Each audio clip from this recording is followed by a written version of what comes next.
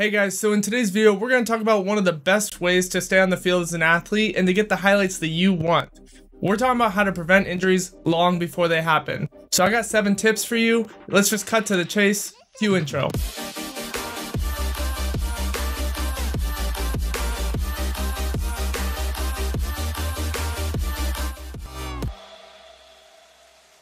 If you guys are new to the channel, my name is Jaavis, and everything we go over in this channel are things like general health and fitness to the questions you might have as an athlete wanting to play college athletics.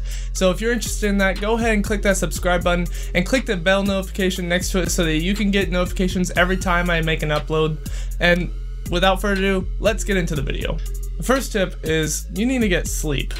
Sleep at night is so important. Resting and recovering your body will help prevent so many injuries. When you're at practice and you really don't want to be there because you stayed up all night playing video games or watching Netflix or something, you're not going to want to be there, and when you're going through drills and stuff, you have a greater potential to hurt yourself because you're being lazy about the form. And we all know when you don't have good form when you're playing your sport, whether it be football, basketball, hockey, even golf, if you swing wrong, you can really hurt your shoulder. So getting sleep at night is one of the easiest and most critical things that you can actually do for yourself without really having to do anything other than laying your head down and going to bed. Now, I know a lot of you might be saying, we have school, we have homework, and that's true.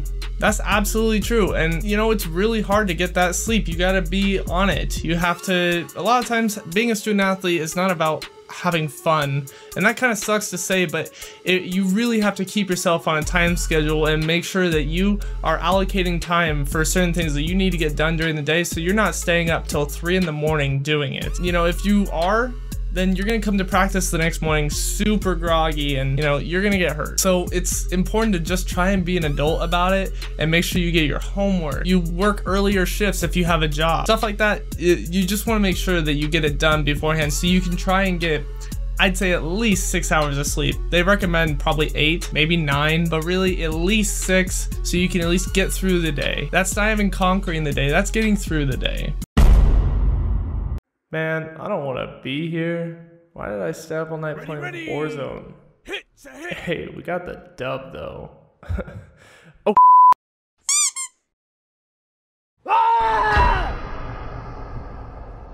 So my second tip is to make sure that you're getting a lot of fluids in your body throughout the day to make sure that you're not cramping up and getting yourself out of the game early. But honestly, make sure you're taking it easy on the Gatorade. Go more heavy on the water because Gatorade has a lot of sodium in it, and in the long run, it can actually hurt you. Water is weakness. Who the hell are you? Water is weakness. You know what? I don't care. Get the hell out of my house. So you're telling me that water actually helps prevent both serious and minor injuries, and we learned it through science? Yes, that's what I've been trying to tell you for the last 2 hours. Can you leave now? Let's talk about the next tip, and it's stretching. Just to be straight up with it, it's stretching. You have to stretch. Stretch before practice, stretch after practice, stretch at night, stretch in the mornings. The more you make sure you're flexible, the less likely you are to tear something or to get any kind of injury. Now, I can't say that it will prevent all injuries, but understanding that in layman's terms, when your muscles are stretchy, you know, you're flexible, you're less likely to have them break or tear, essentially. That's the most simplest way I can put it to you without getting into the super sciencey part of it. But just understand straight up that you need to stretch. Just the more flexible you are, the better it is for you as an athlete in general. You're faster, you're less likely to get hurt, and there's just a lot of advantages. So say you're caught in a very uncomfortable position, say in a play in football, and your body's like, ooh, that's uncomfortable. You could either, one, be flexible enough to where your body's like, it's uncomfortable, but we can bounce back and recover from this, or you could be not flexible and your body could be like, oh no, and it doesn't want to flex anymore, and then you're out of the game, or you're at least hurting really badly for the rest of the game. So make sure that you're stretching all the time, just really all the time, before practice, after practice.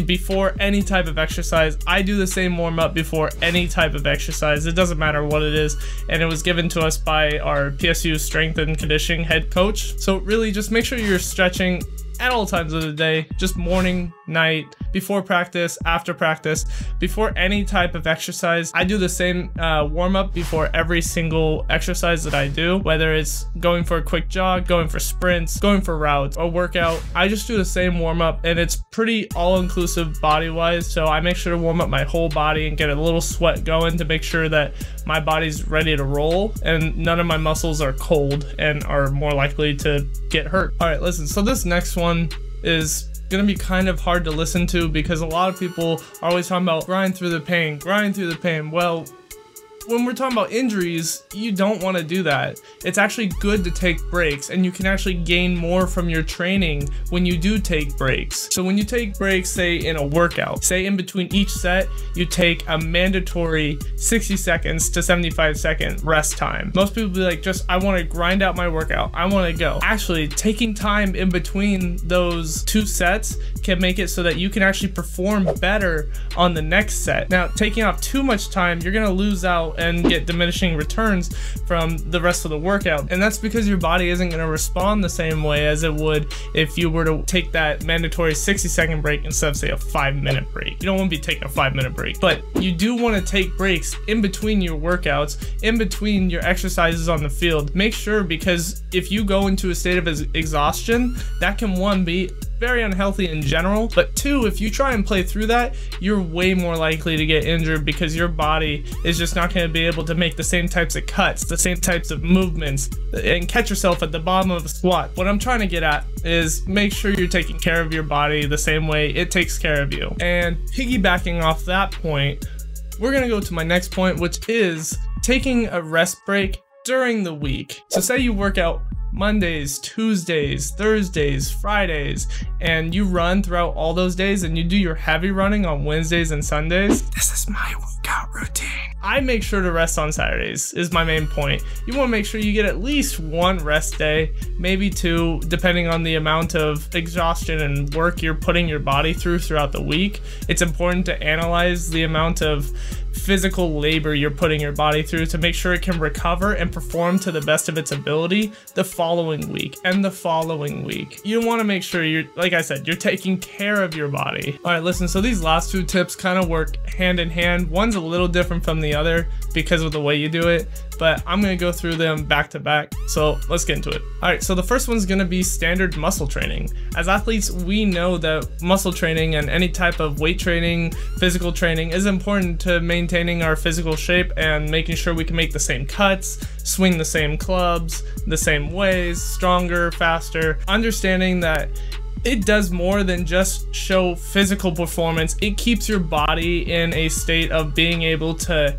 continue performing. If my leg muscles aren't strong enough to continue performing throughout a full game, they're gonna give out. The way they do that is by getting calf cramps, muscle strains, and other things that are gonna take me out of the game if my legs aren't strong enough to support what I do throughout the game. It's really as simple as that. Let me give you an example. So let me tell you something from someone who has torn their ACL and meniscus. While mine was a contact injury, I learned a lot about non-contact injuries and how they can ultimately be prevented. Really, for the different joints in your body, you wanna build muscle around it to allow it strength so that it won't crumble when you maybe get into an uncomfortable position or you cut wrong. Your muscles can compensate for that shock and your body won't immediately tear that ligament. Now, like I said, for a contact injury, usually there's not a whole lot that your body can do to prevent that. No brace or anything is going to prevent you from tearing your ACL. All those braces you see linemen wear are to prevent non-contact injuries, so a lot of training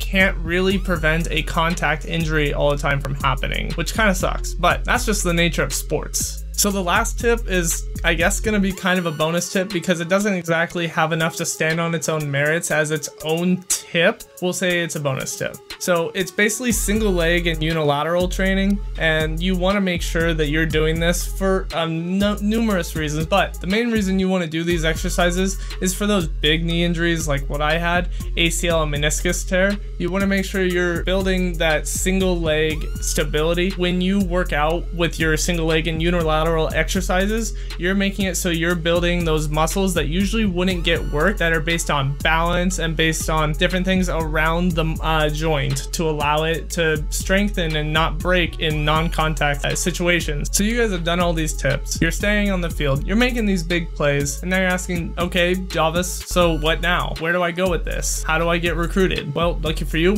I made a video about that. If this video helped you guys in any way, make sure you leave a like down below. It really does help the channel, and go ahead and comment what you guys want to see on the channel next, because I have a lot of ideas, but I want to do what you guys are wanting me to do because it's about you and I want to be a resource for you. So tell me what you guys want to see me talk about. If you guys are fans of the channel and want to see me talk about more things football related or anything health, fitness, anything of that, go ahead, subscribe, click that bell notification to make sure you get notifications every time I get an upload, and I'll see you guys on the next one.